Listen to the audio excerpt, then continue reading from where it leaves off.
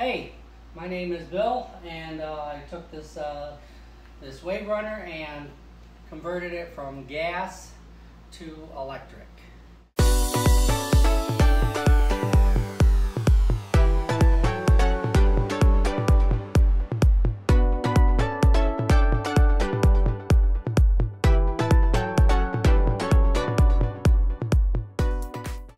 With this wave runner, we've completely redid it. We painted it, we put stripes on it, and we've added a few decals here for battery-powered wave runner, as you can see. And then we have in the back here, we have it where it says it's an 80-pound thrust, 24-volt trolling motor. We've taken a trolling motor, 24-volt DC trolling motor, and made it and converted it to the inside of this wave runner. Now, if you look at the wave runner, we're going to pull the seat off.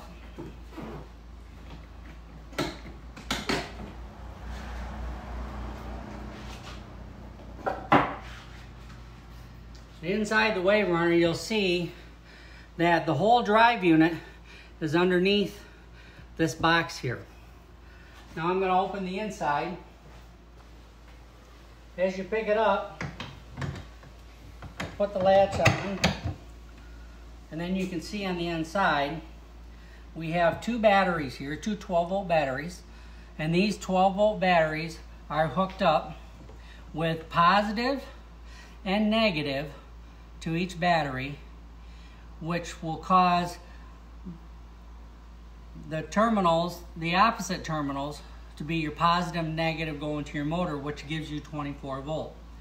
Now we also have a control box, which all of the controls from the inside of the trolling motor has been mounted into this box on the side here, as you can see. Now what we've done is we've taken a 24 volt DC trolling motor, which you can see down in here, and we've chopped off the top of it, and we've pulled the wires out of the motor itself and ran it into this control box. In this control box is everything that is from the foot pedal of the trolling motor. Now if you look down here, you can see our drive unit. What we've done here is we've taken and we've put a Lovejoy connection here and attached that to the motor. On the other end, I've taken a 3/8 drive extension and a 9/16 socket, and on the inside of the socket is a hex which runs the motor, and as you can see, it actually pulls and turns the outdrive shaft of the Sea-Doo.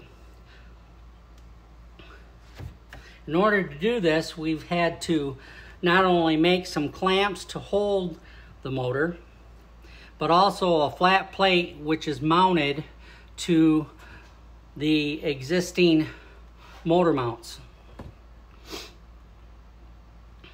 If you see here, we have a switch, and on this switch, we'll show you in a few minutes, on the switch, it's actually a keyed switch. You've got two wires.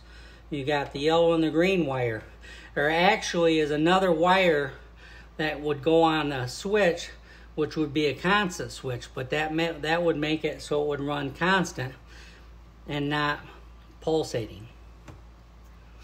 We also have the wires coming out of the box, which goes directly to the motor. The other two red and black wires, one goes to the negative pole of one battery, and the other one goes to the positive. But it also runs through a switch which we use here, and we'll show you that in a few minutes.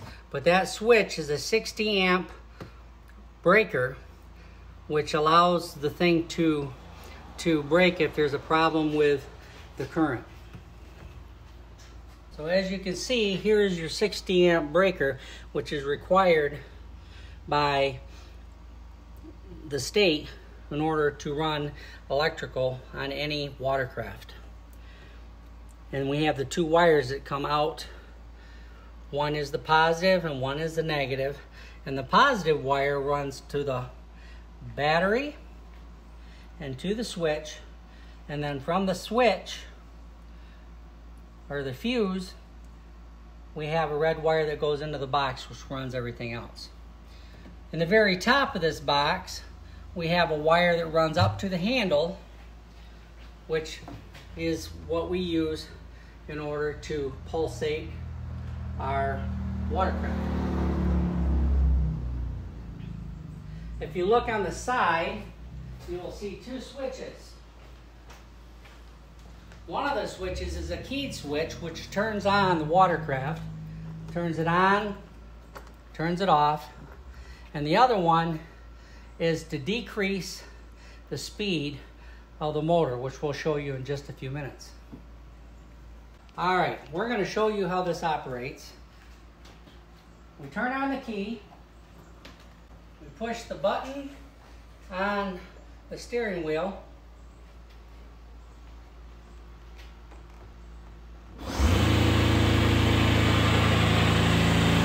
then we can decrease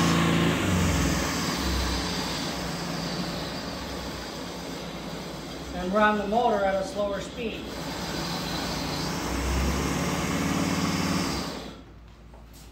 Okay, here we are. We have the key on and we're pressing the button on the handlebars.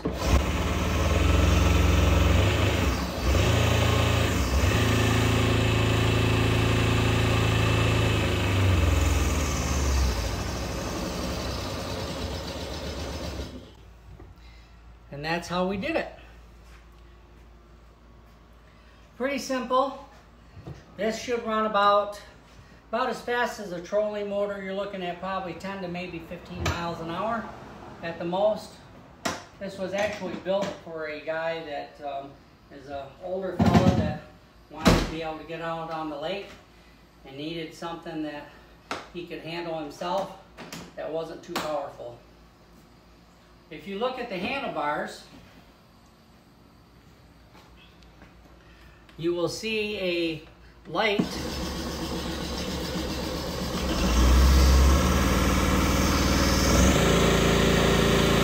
This shows how much battery is left when the motor's running, and then it shuts off when you let your hand off the button. When you first put your hand on the button, you will see how much battery you have by the red, yellow, and green lights.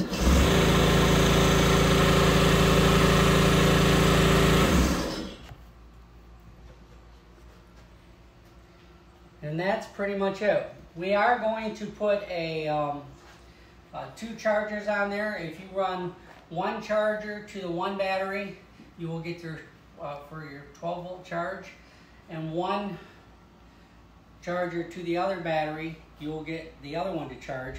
And it still has the capabilities of 12-volt system running from each battery. You only get the 24-volt system when you run both batteries together. But we are going to use this gas, where the gas was put in, we're going to put in a electric cord that you just pull electric cord out. And when you pull electric cord out, you can plug the cord in and the chargers will charge the battery automatically. And that is our electric wave runner converted from gas to electric.